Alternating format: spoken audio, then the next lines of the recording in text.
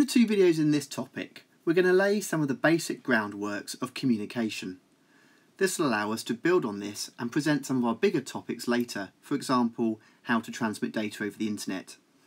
In this first video, we're going to define serial and parallel transmission, synchronous and asynchronous transmission, and describe the purpose of start and stop bits in asynchronous data transmission.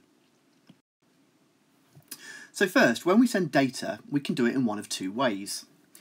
We can either send it in a serial way, which is shown here, and in this method, bits are sent one after the other over a single wire from source to destination. Or we can send information using parallel transmission. Now here, multiple bits are sent simultaneously over parallel wires from the source to the destination. Now at first glance it would seem that parallel transmission is the preferred method, as we can obviously send more data at once. But the situation is not quite as simple as this. As these are actual physical wires, every single one of these has slightly different properties and slightly different resistances. There's a possibility that the bits could actually arrive at different times. Now this problem is known as skew. The upshot of this is that parallel transmission is only used over short distances. Typically we find parallel transmission happening inside a computer system, for example in integrated circuits and within the random access memory. There's also several other major advantages to serial transmission over parallel which you need to be aware of for your exam.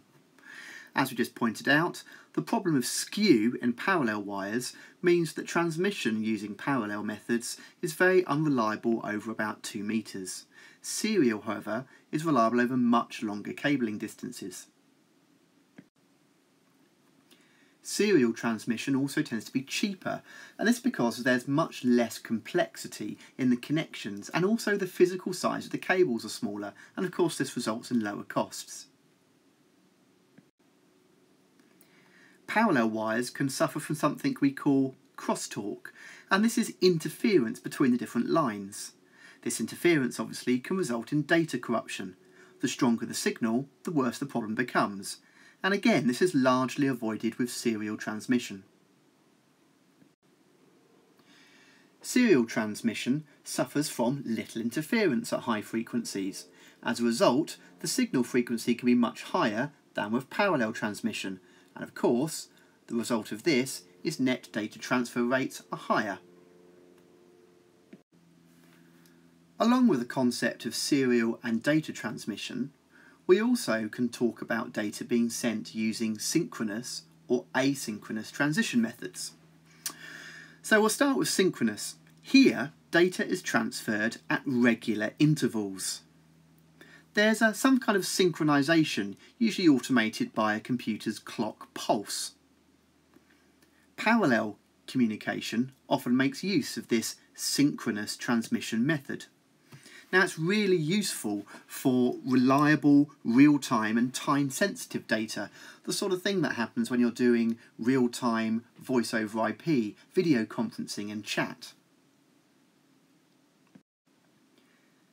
Okay, so here we see asynchronous transmission, and with this method each byte is sent separately.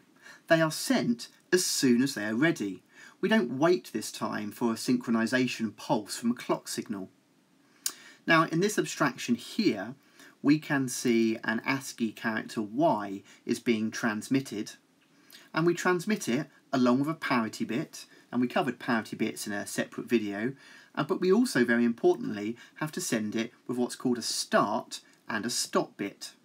So in this abstraction, we're sending 10 bits of data to transmit the character Y. This start and stop bit allows the receiving computer a way of knowing when new data has arrived, and also provides a short gap between bits of data to prepare for the arrival of the next one. Now typically in reality this stop bit tends to be a stop period. It's longer than the reception of a single bit of data.